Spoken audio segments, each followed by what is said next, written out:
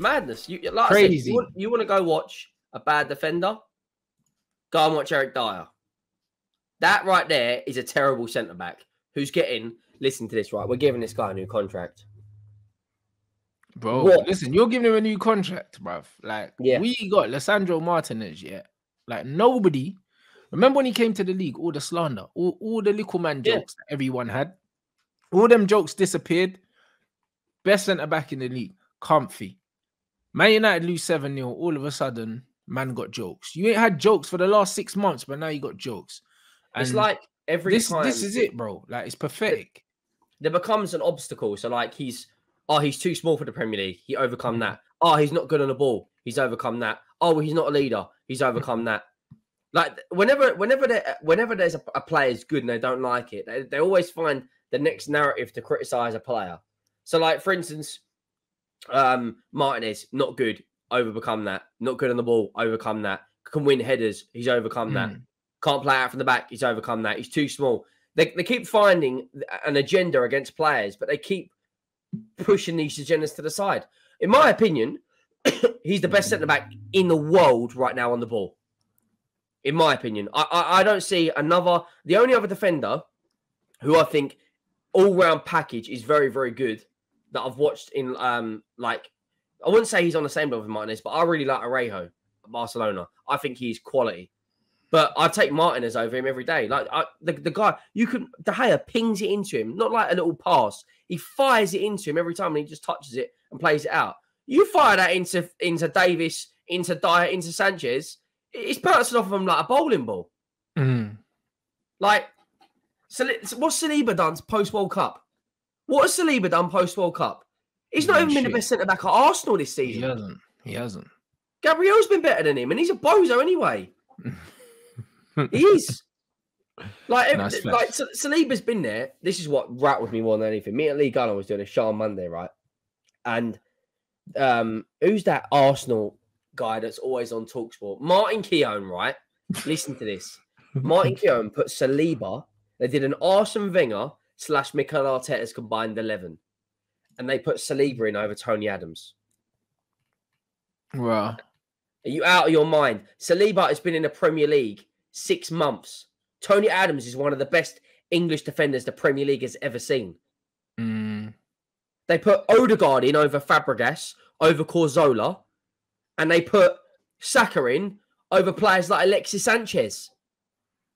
Yeah, that's wild, isn't it? When you think what Alexis did for Arsenal Football Club, yeah, it's actually mad. He's like Michael Jordan in like the Chicago Bulls when he first got there. He had the whole ship, the whole city on his back.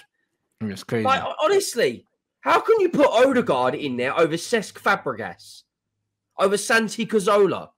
Even Robert Pires could play Cam. You're right. It's crazy, you know. Like, and literally, and it's not even one full season as well, because the season's not done. These guys could still end up with no trophy. And man's put them man in front of them. It's crazy, isn't it? It's honestly that TalkSport. The worst one of them all is Gabriel Bonhor. How that guy? No, it's not even funny. Man. How that guy's a pundit? It's not even like it's not even funny. Every time we lose, he's outing us. Like, bro, you played for Villa. You did nothing. Like, you shouldn't even be a pundit.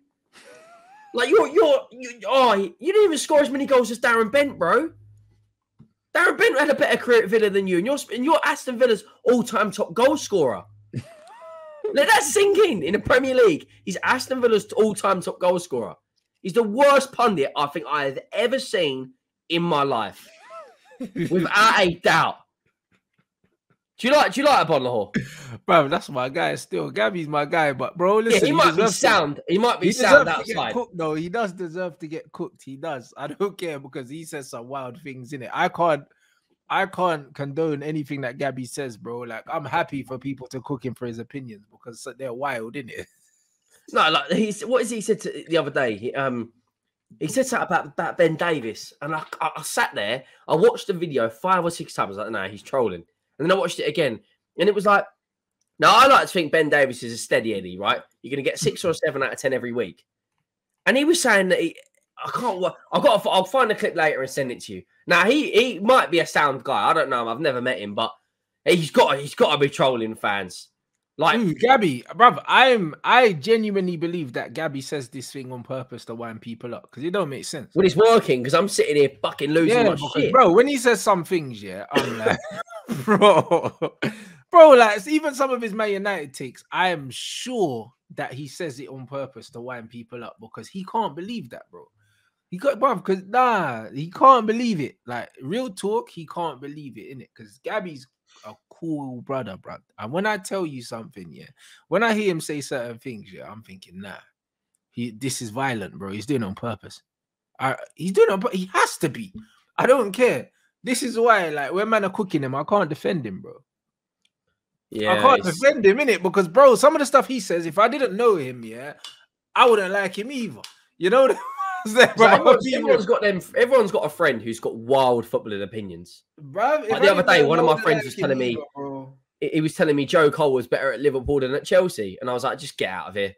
Like, but that's he might be sound, but like, surely he's doing things to rattle. The other one is that Simon Jordan, mate. Honestly, but Simon Jordan, it depends on the topic because sometimes he's actually a godsend, because he's the only one speaking sense. You know, like that. So when it comes to talking about being from an owner's perspective, he is. But one week he's praising Daniel Levy, the next week he's criticizing him. Like, keep it. The meter readings going left and right quicker than the reason why he'll do that is, remember, Jordan used to be an owner, innit? So because he used to be an owner, he'll do his little owners union thing. But then sometimes you'll kind of, you get me? Like, I kind of get it with him, innit? Like, I kind of get it. Like, he tries some of the times play devil's advocate most of the time, innit? But he's the only one that actually serves these man up something, you know, like that. So I don't really mind Simon Jordan. I like him more than I don't like him because I agree with him more than I don't agree with him. But when I don't agree with him, I really don't agree with him. Yeah, that's the same as me. From an owner's perspective, I like the fact that he comes across and says, this is how we used to do it at Palace. Like, we'd refund tickets and that. You'd never see Levy refunding tickets. No chance. We've just broke, listen to this, right?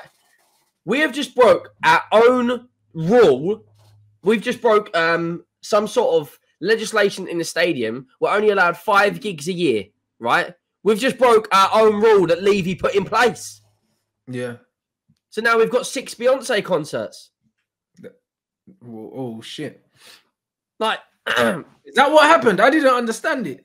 Yeah, so it was all over. It was all over it was all over Twitter today, and our fan base, because 99.9% of them are clapped anyway, are saying, "Oh, Levy done this, Levy done that," and he's basically there's a rule or a legislation been put in place that we can only have a certain amount of gigs every single year.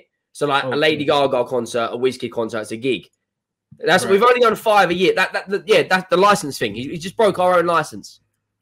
But did they not know that? Did they not know that at the time? What happened? Yeah, of course he did. He broke the license.